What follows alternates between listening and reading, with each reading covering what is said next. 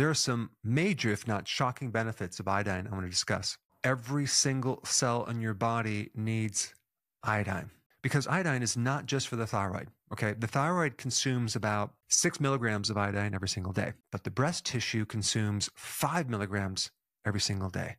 And the question is, why would the breast tissue and other tissues need iodine?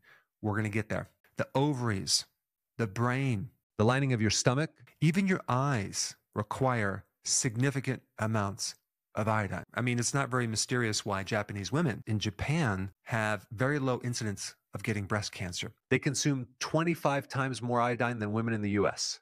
Even men that consume the highest amount of iodine have a 29% lowered risk of getting prostate cancer. So what's the mechanism of iodine on cancer? Well, number one, it's highly anti-estrogenic. And we know that if you have estrogen dominance, it puts you at risk for cancer, especially of the breast, the ovary, the uterus. Some women even use LUGO'S solution. It's an iodine solution with a little bit of oil, and they rub it into the breast as a way of reducing fibrocystic breast. Iodine also has another effect on cancer cells. It causes the cancer cell to commit suicide. Iodine also strengthens the thyroid, which increases your overall health and your resistance against health problems. Iodine improves the immune system, and iodine also reduces inflammation. And it's very important for anyone who's pregnant to consume enough iodine. A deficiency of iodine in pregnant women can increase the risk of miscarriage, as well as increase the chance of ADHD. And one big myth out there is that you got to be careful about taking too much iodine. Did you realize that iodine is the only trace mineral that can safely be taken in extremely large amounts? I'm talking like 100,000 times the RDA. Iodine is considered what's called a halogen, and so they all compete with each other. That can create a problem with iodine. Well, good thing we don't consume a lot of fluoride or even bromide, right? And I'm being very sarcastic because they put bromide in breads, fluoride in the water supply, and it's in your toothpaste. So there's one really cool thing you can do to kind of get that stuff out of the body. You can just take more of iodine. And what I would do if you wanted to do a detox, if you were concerned about that, is for several days, consume a good amount of water with unrefined sea salt. Then you would start taking LUGO'S solution. Now, this is a mixture of 2 different types of iodine because different tissues absorb different types of iodine. You would start taking this solution and follow the instructions on the bottle for about 5 days, okay? And then you take 2 days off to let it detox. And if you're doing a detox, you probably want to also add some other things too, like vitamin C.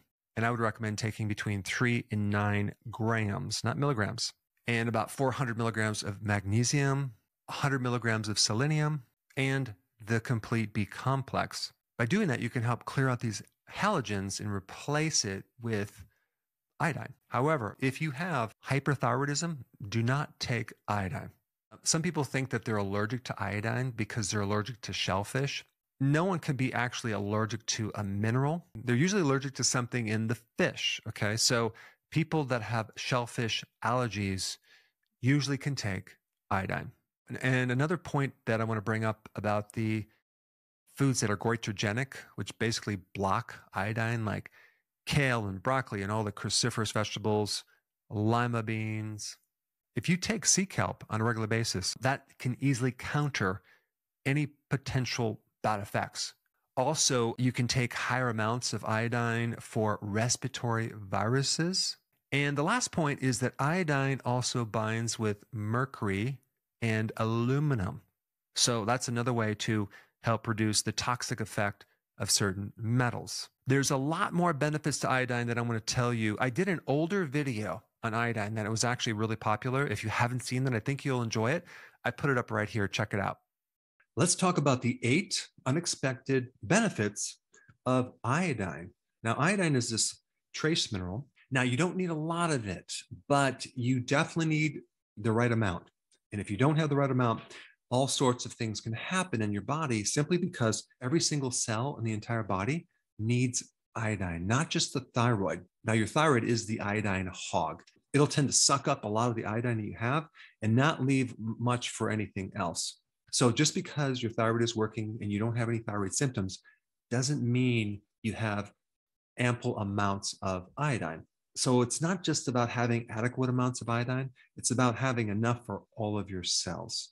And unfortunately, the current RDAs for iodine are way too low. It's recommended that we need about 150 micrograms per day, but people in Japan, which have very low rates of breast cancer, ovarian cancer, prostate cancer, are consuming 100 times that amount.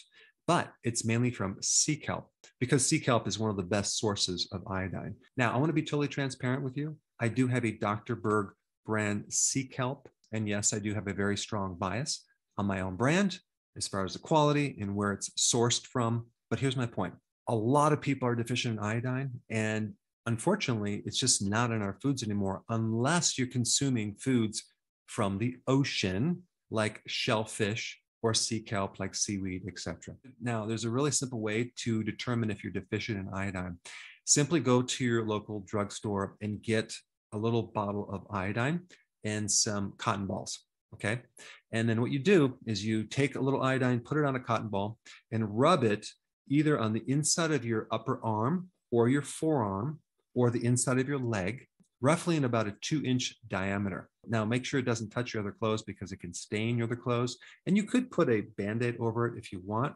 But if you're deficient, within 1 hour, it'll be gone. The stain will be gone because your skin absorbs it. So if after an hour it's still like orangish yellow, then you're usually not deficient. But I would say probably over 1 billion people on this planet have an iodine deficiency, and a lot more of them have a subclinical iodine deficiency that might not show up if people are just focusing on the thyroid symptoms. I mean, our bodies utilize iodine for many different reasons. One really interesting way it uses iodine is detoxifying mercury, lead. When you get enough iodine and you're exposed to lead and mercury, you'll see higher levels coming through the urine because your body's able to get rid of it. Also, in your body's ability to detoxify fluoride and bromide, okay, which is in a lot of the flour products, which has the ability to deplete iodine. But of course, if you've been watching my videos, you don't have to worry about that because you're not consuming refined grains.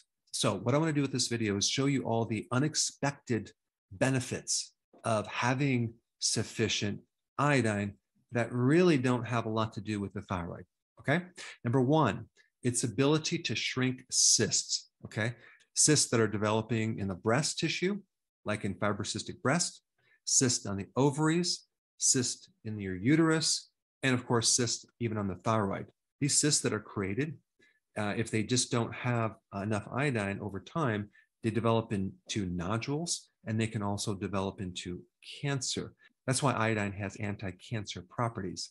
And iodine is really good at regulating estrogen dominance. If you have too much estrogen, iodine can help bring that down to a normal level. Okay, number two, I've done a whole video on this. Iodine helps to reduce the size of skin tags and warts. If you haven't seen my video on that, I put that down below.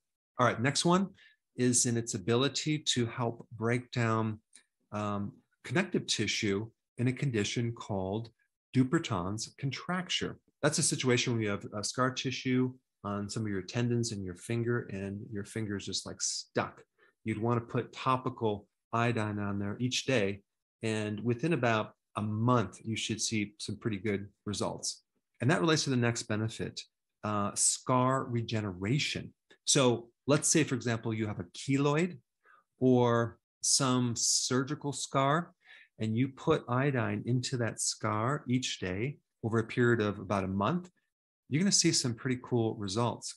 You might even see hair growth that occurs right over the scar.